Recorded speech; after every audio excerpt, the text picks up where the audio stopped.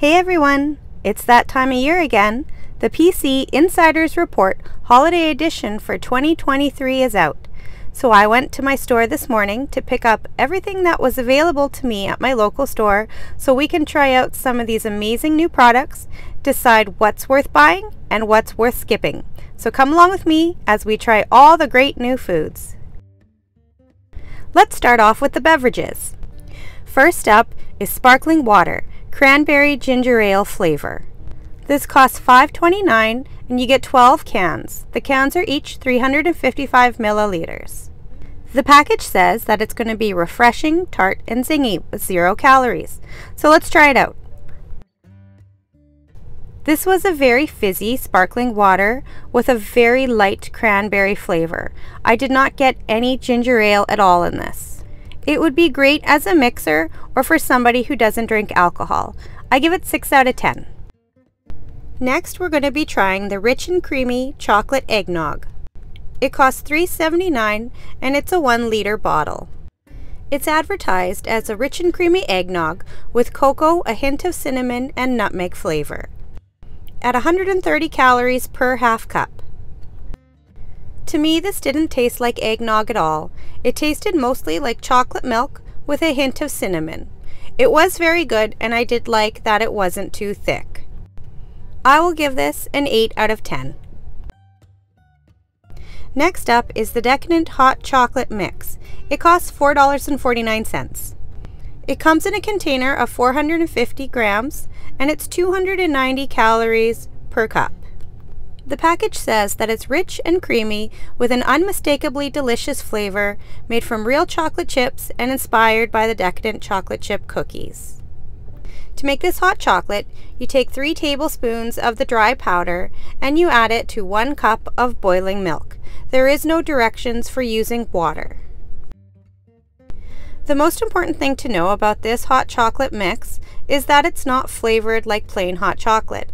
It's actually flavored like the Decadent chocolate chip cookies that they sell in Superstore. So if you like the packaged Decadent chocolate chip cookies that are sold in the cookie aisle, you will really like this hot chocolate. I did find that the chocolate chips in the mix didn't melt and were sitting in the cup after I was done drinking this. I give this a 7 out of 10. Next up is the Chicken Parm Radiatori Bake at $12.99. The product weight is 1 kilogram and it comes with 4 servings. Each serving is about 320 calories. The product is advertised as tender breaded chicken cutlets topped with mozzarella on a bed of fresh-made radiatori pasta designed to hold as much rosé sauce as possible. It gives instructions to cook it either in the microwave or in the oven. I chose to cook it in the oven. The baking instructions are simple. You just lift the corners of the film to vent, place it on a baking tray, and bake it at 400 for 50 minutes. Then you remove the film and let it bake for another 10 minutes to crisp up the top. I thought this was a pretty good pre-made meal. I did think that the pasta got a bit mushy, as well as the underside of the chicken was quite mushy, although the top was nice and crispy. The sauce was very good without being overly acidic, and you couldn't taste much cheese. It was mostly just a texture thing. The main issue I had with this meal was I only had 2 larger sized chicken pieces as well as 2 very small chicken pieces, which were probably about the size of a chicken nugget.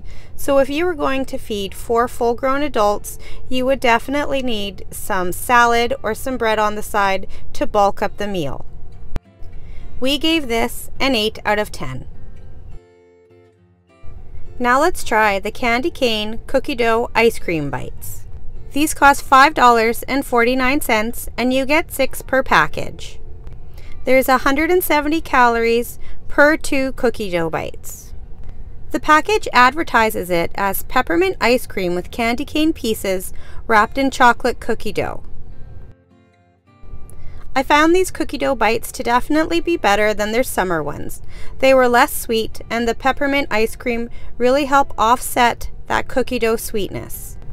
I'm still not a huge fan of the texture of the cookie dough. It still has that graininess, but if you enjoy raw cookie dough, you might really like these. I gave them 8 out of 10.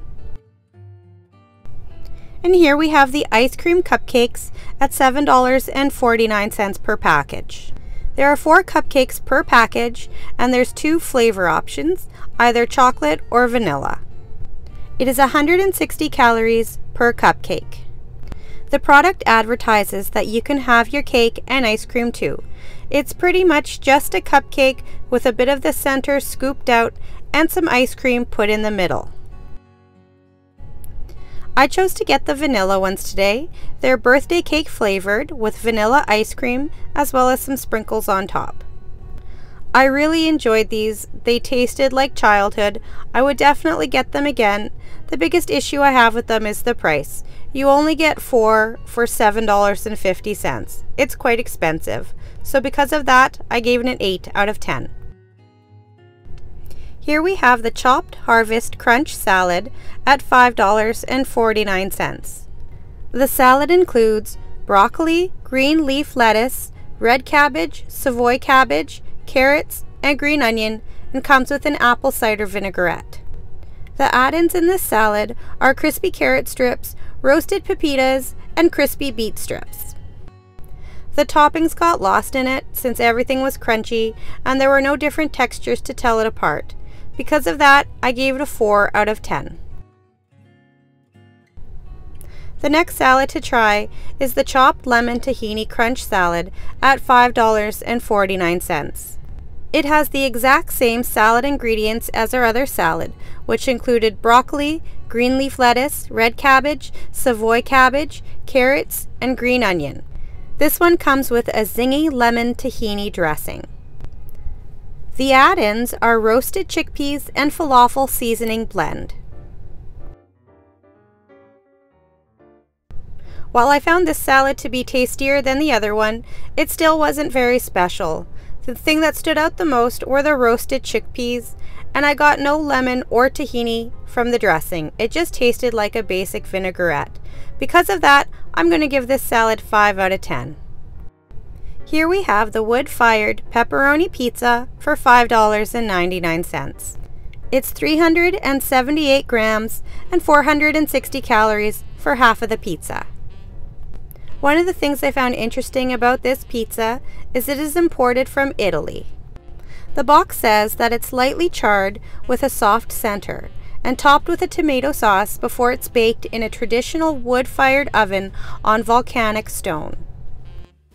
You can bake this pizza directly on your bottom rack in your oven, or you can do it on the barbecue. This is the best frozen pizza I've ever had. The crust was crunchy on the outside and soft on the inside with a nice charred taste. As well, you could actually taste the cheese and the pepperoni. I did find the pepperoni to be very spicy, although it was labeled mild on the box. Unless your kids enjoy a stronger flavored pepperoni, I'm not sure how family friendly this pizza would be, but I would definitely eat it again. I gave this pizza a 9 out of 10. Next up is the World of Flavors Turkey Stuffing Chips. They cost $2.79 for a 200-gram bag. Each serving is 250 calories. The bag says these chips are made with a blend of sage, thyme, pepper, and roast turkey notes. I found these chips to be very tasty. Although they didn't really remind me of turkey stuffing, they did remind me of turkey gravy. A ruffled chip is also the best for dipping. I gave these chips a 7 out of 10. Now we have the Eggplant Parmesan Sfogliatelle for $10. You get 10 pieces in each 420-gram box. The box says that it is imported from Italy and it's 190 calories per 2 pieces. It's advertised as 50 plus delicate layers of pastry with an eggplant, tomato sauce, 3 cheese filling. One thing I like about this is that there's instructions on how to cook it in the air fryer as well as the oven. I chose to cook mine in the air fryer. This cooked up great in the air fryer. It was very crispy and flaky. The filling was really nice. It tasted mostly of tomatoes. I didn't get any eggplant or cheese from these. Although it would probably be pretty messy to eat at a party, because it was so delicious and crispy, I'm going to give it a 7 out of 10. Here we have the Holiday Feast Turkey Stuffing Burgers. They cost $15 and you get 4 patties in every 568 gram box. You can cook this either on the barbecue or on the stovetop, and there's 200 calories per burger. The package says that this is a unique take on a holiday dinner packed full of stuffing and cranberries and seasoned with gravy notes and classic turkey spices. So good, you're going to want to skip the meal.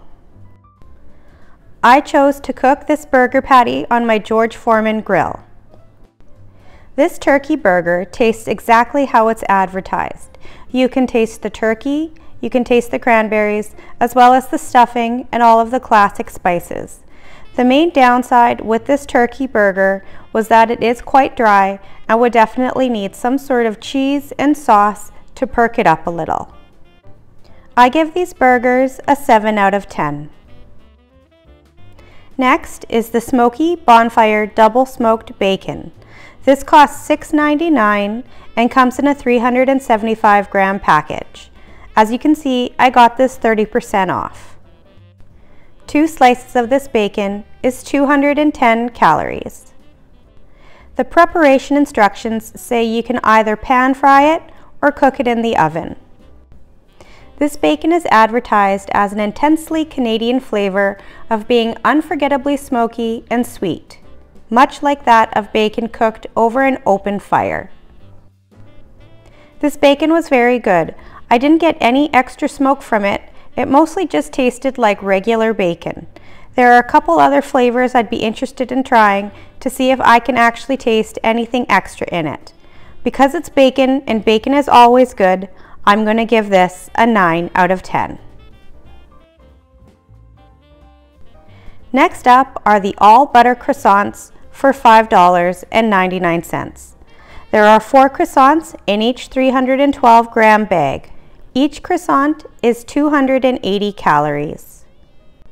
This product is imported from France and advertises that it's made with 100% French butter.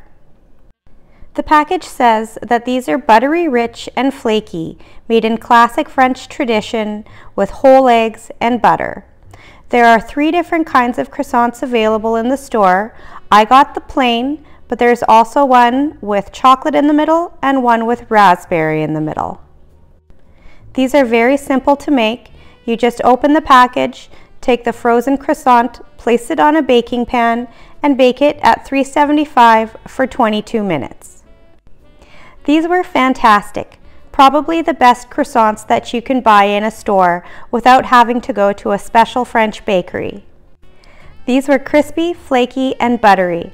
A really simple yet delicious breakfast to throw in the oven while you're opening Christmas presents. Again, the only issue with these is the cost. There's only 4 for $6, but for a special occasion, I would definitely buy them. I gave them a 10 out of 10.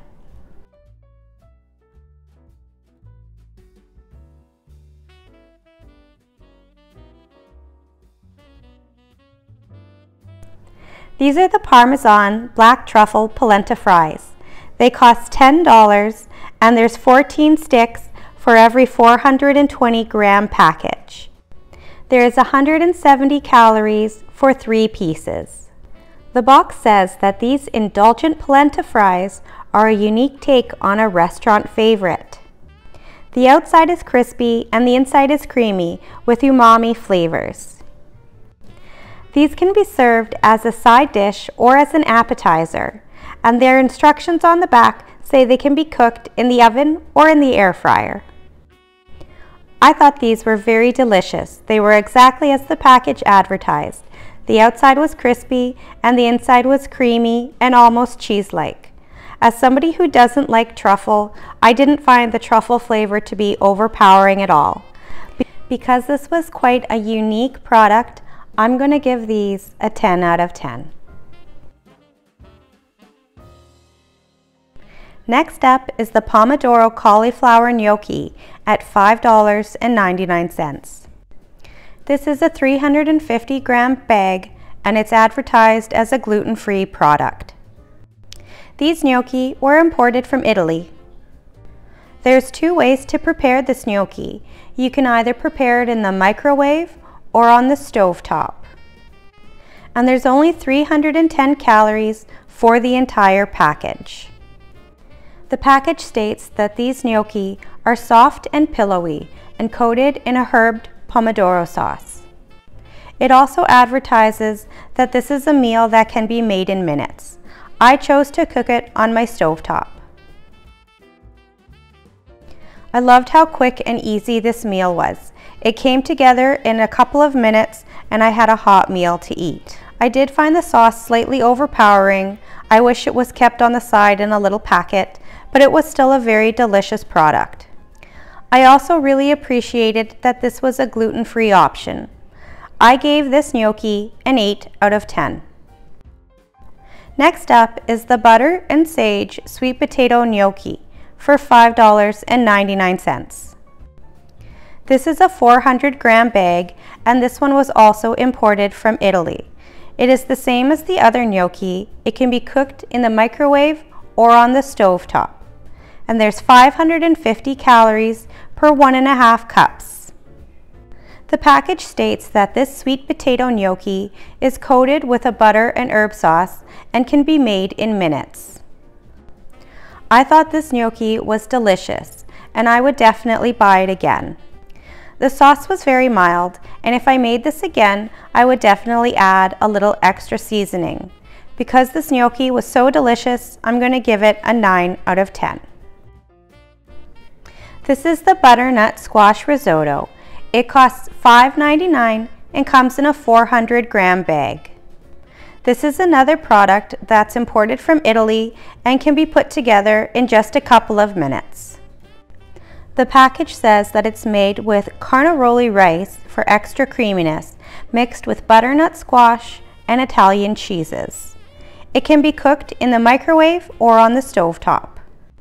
And there is 450 calories for 1.5 cups. This was an excellent risotto. It was very creamy and cheesy, and it came together really fast with just a little bit of water. I think this is also a very family-friendly meal, as I could barely taste the butternut squash. It mostly just tasted like cheese. I will give this a 9 out of 10.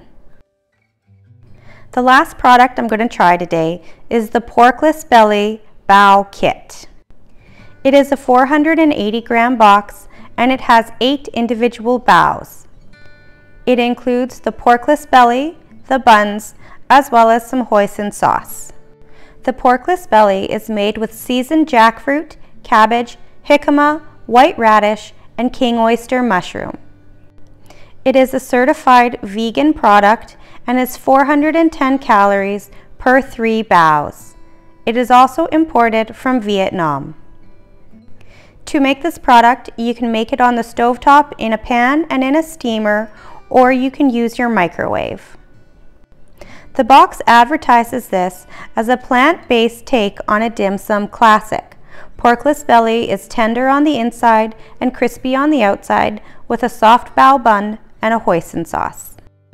As someone who is not vegan, I did find this to be quite tasty. The porkless belly did have a bit of a weird texture where it was trying to represent fat, but the soft bao bun and the nice hoisin sauce made it a really nice little bite. You can add either some cucumber or some carrot inside to add a little bit of extra texture. This is a great vegan option. I'm going to give this an 8 out of 10.